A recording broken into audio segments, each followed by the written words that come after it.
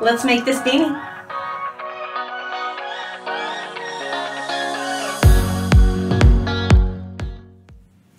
Hi guys, welcome back to my channel. My name is Tiffany Hansen with Hooked for Hope. Thank you so much for joining me today. In this video, I'm going to show you how to make the two textured slouchy beanie.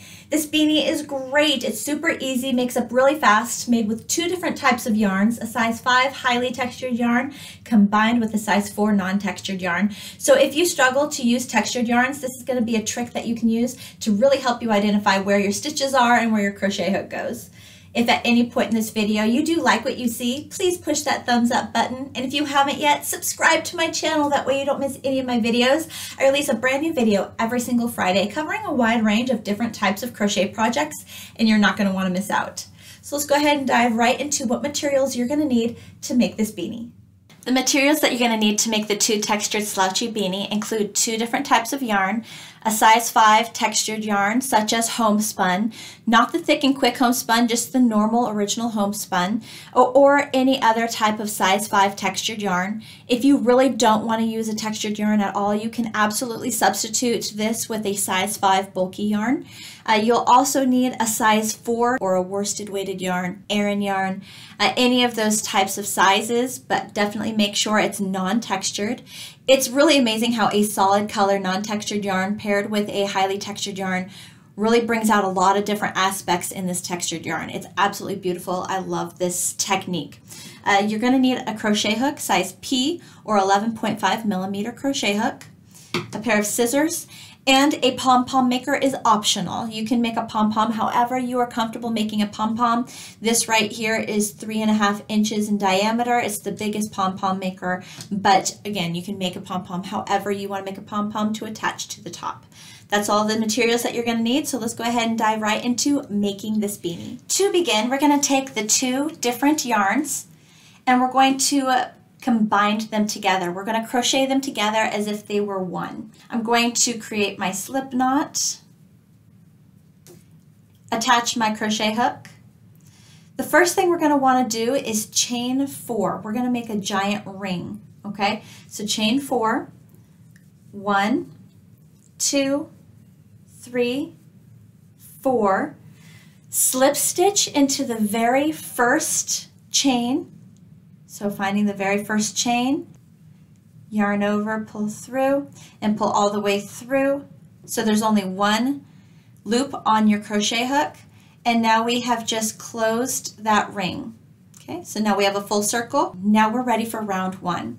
So chain 2, 1, 2. This chain 2 does not count as a double crochet. For round 1, you're going to put 10 double crochets in that circle that we just made. 1,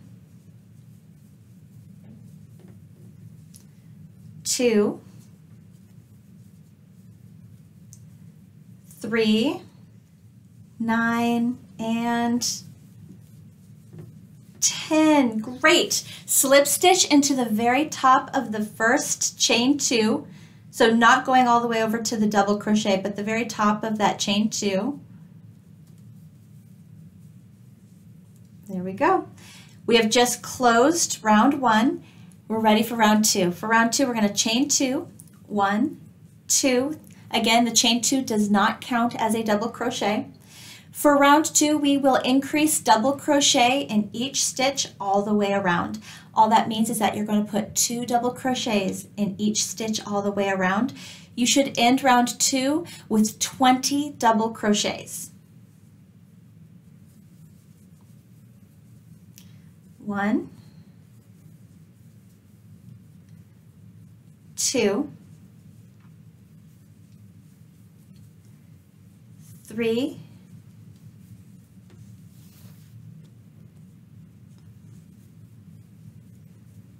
4,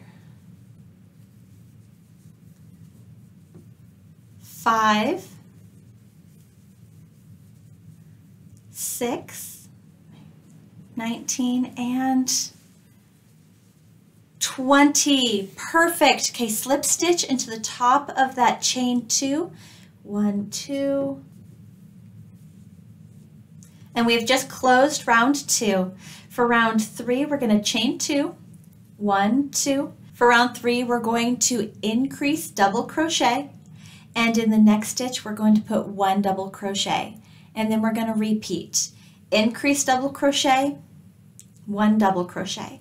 And all that means, guys, is 2 double crochets in this stitch, then 1 double crochet, then 2 double crochets, then 1 double crochet. You're going to repeat that pattern all the way around for round 3. You should end round 3 with 30 double crochets. Here we go. 1, 2, and then 1.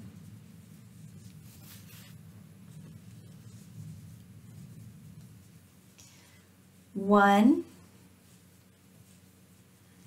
2, and then 1. 1, 2,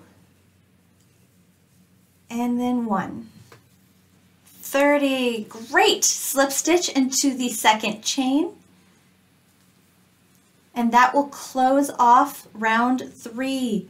Perfect. Okay, so we have finished expanding our circle or the crown of our beanie, and we are ready to just expand the side of our beanies. So for round 4 through round 10, we're going to chain 2, 1, 2, and then double crochet in each stitch all the way around. You should end each round, round 4 through round 10, each should have 30 double crochets. So keep that in mind if you're just going to want to stay on count.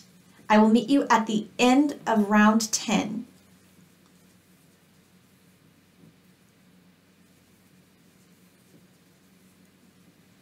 Okay, slip stitching to close off round 10. Perfect. Okay, for round 11 through round 15, what we're going to do is chain 1 and then single crochet in each stitch all the way around, and then you will slip stitch to close that round, chain 1, and continue 1 single crochet in each stitch all the way around. We're basically making the brim of the beanie right now.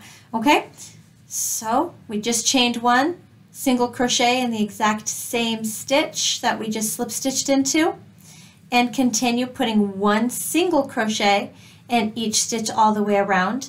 You will finish round 11 through round 15 with 30 single crochets. Go ahead and continue on, and I will meet you at the end of this round, just so that way I can show you how I close off this round and begin the next round.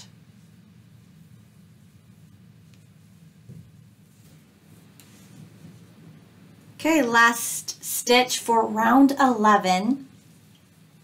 Okay, so I just finished round 11. I'm going to slip stitch into the top of the very first stitch of that round just to close round 11. Okay, I'm going to chain 1 and then single crochet in that same stitch that I just slip stitched into, and then continue round 12. Do the same thing for round 13, 14, and 15. I will meet you at the end of round 15. You're doing great. Keep up the great work.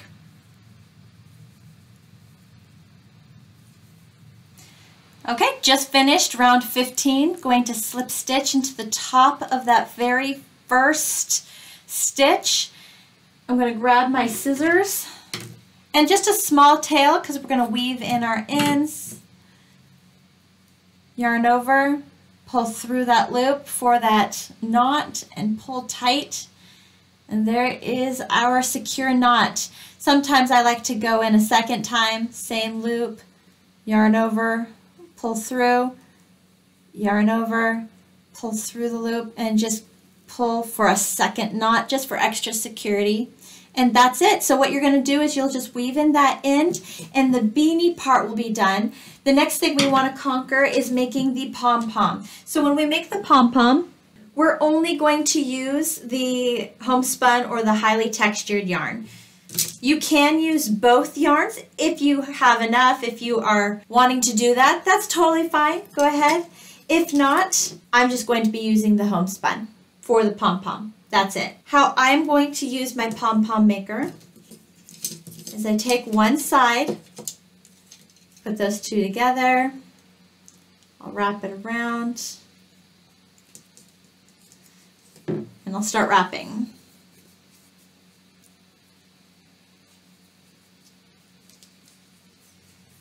Okay. You basically want to continue to wrap around until, looking at it this way, you don't see the stopping points anymore. You want to keep wrapping until you can't see any of this plastic, okay?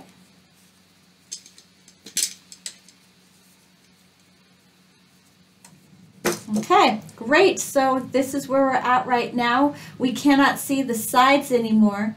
It's okay that we see the tip right here. What we're going to do is we're going to fold it forward, be snug. We want it to be snug. And then we just continue over to the other two and do the exact same thing. Great. And once you feel like you have met the requirements for this second side, I'm going to make my way over to this edge, close that side, take my scissors and cut along the side where the ball would be. Great. I put my scissors right here in this entryway and I just start cutting.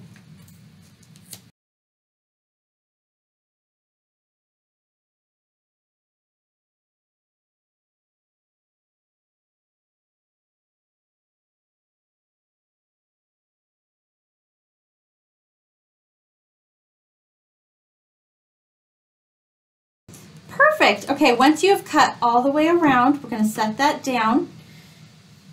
Grab your yarn, and I'm going to want enough to go around that ball 2 times and have slack to tie a knot into the beanie. Okay, so take that, looking about the halfway point,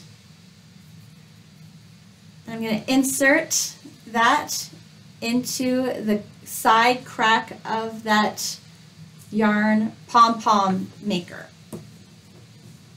Okay, pull tight so it's secure. Tie a knot. Gonna make another knot. And one more knot just for extra security. Make sure it doesn't move. Okay, now we're going to release the pom-pom, taking these sides, opening that way, taking these sides, opening that way, and pulling them apart. Set that to the side, and there is our pom-pom. So cool, so pretty. Next step, we're just going to clean up the pom-pom. If there's any really long pieces that just are obvious, sticking out, and we're like, no, we need to trim those back. Go around to trim them down. The pom-pom is not going to be perfect. Not every single string is going to be the exact same, so just give it a little tousle. See if that strand can go invisible if you toss it a certain way, because if you try to go all perfectionist on this pom-pom, you're going to end up having a nub of a pom-pom. There's going to be nothing left. So just understand that the pom-pom isn't going to be completely perfect. But if there's anything crazy long, just trim that down. Great. Once we're all done with our trimming, we will take our pom-pom and these 2 long strings. We will take our beanie and we will look for the very center of the beanie right there. Take your crochet hook, enter from the inside of the beanie. Finding the hole there, we're going to come in the side of it. Grab one string, grab it with your crochet hook, and pull that string to the inside of the beanie. Great. Okay, so finding that hole again, inserting our crochet hook into the other side of that hole, preferably the opposite side of the hole. Grab the other string and pull that into the inside of the beanie. Remove the crochet hook. Okay, let's look at the inside of the beanie. Hold the pom-pom. Let's look at the inside of the beanie. We will see this string here, and we will see, where's the other one? Oh, there's the other string. We got our 2 strings.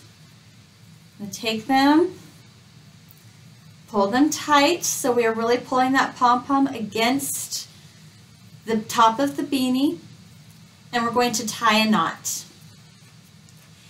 And what this does is that large circular hole that was at the very tip of the beanie, it covers up that hole. So if you were concerned at all about that circle being maybe a little too large, or the gap was a little too big, and you're like, oh no, that's going to be way too big and it's going to just release too much heat or let too much cold into the inside of the beanie, we have completely covered up that hole now, so there is no large gap.